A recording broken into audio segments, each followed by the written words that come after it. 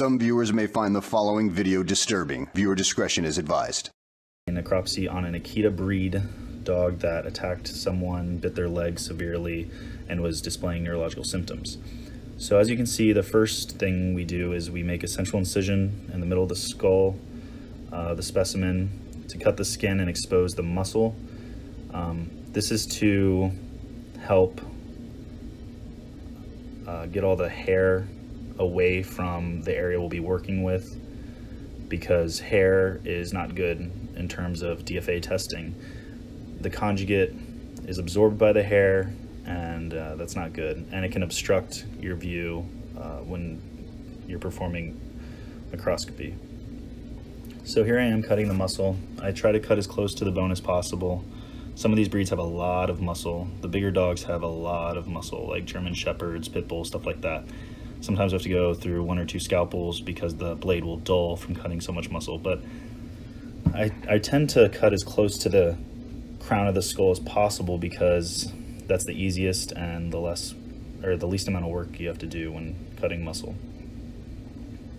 You also need to make sure that the muscle is off the skull, because the bone saw will only really work well if it makes contact with the bone and not muscle. So here I am doing the other side. Also, one thing to note is that the way you perform necropsy doesn't necessarily matter. Everyone does it a tad differently.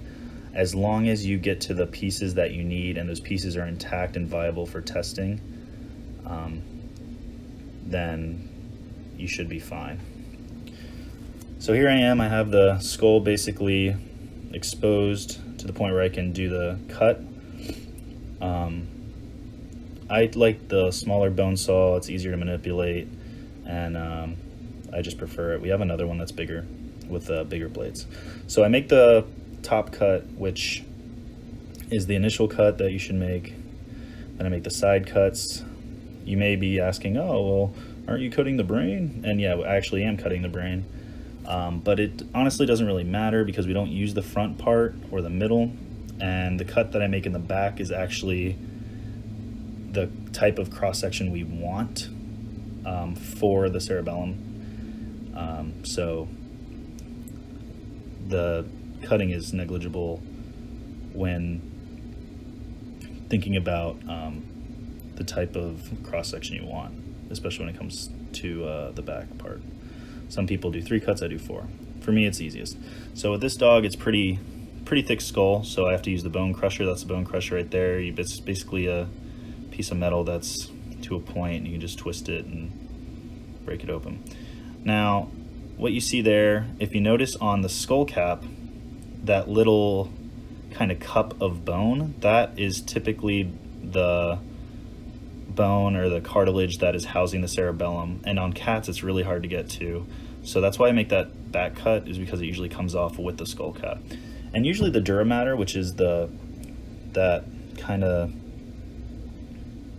film that you see there, usually comes off with the skull cap, but for this specimen it didn't. It's very annoying to work with because it holds the brain in place. I mean, it's good for, you know, living people, but for necropsy it's hard to, as you can see, I have to make a lot more cuts, and I actually destroy the front brain a little more because I'm trying to keep the integrity of the cerebellum, which is hard when you have the dura mater on there, because when you take it out, it will kind of rip it apart. So I try to cut the dura mater so that it doesn't mess with the cerebellum, but it does sacrifice the front brain, as you can see. This part is kind of nasty, but you get over it after a while. So here I am being very careful, trying to cut around, sever the brainstem from the rest of the brainstem that goes in through the foramen magnum out the bottom of the head that you can't see right now. We want to sever that because if you try taking out the cerebellum with that still on, it could compromise the integrity of the cerebellum. So here I am making an incision to cut the brainstem that's going into the back of the skull, so that I can take out the cerebellum with the partial brainstem that's with it. And then in this case, I can make one cut down the middle, and I'll have the cross-section of the cerebellum as well as the brainstem. And you'll see that in a minute. Okay, so here, this is probably the most important part, is making an accurate cross-section. Notice that I am getting all three parts of the cerebellum, the left, the right hemisphere, and the middle part. I try to make sure that that's as accurate as possible. I'm cutting all the way down also so that I can get the cross-section of the brainstem. And then I usually pick the portion that I think looks best for impressions, and in this case it's the one on the tongue depressor. Beautiful.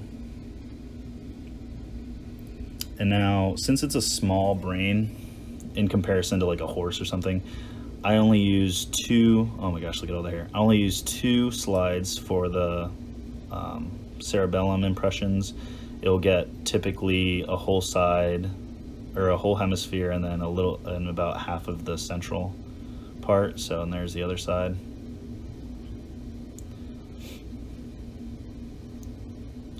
And then here's me getting the stem. And notice that the stem is cut already with the cerebellum.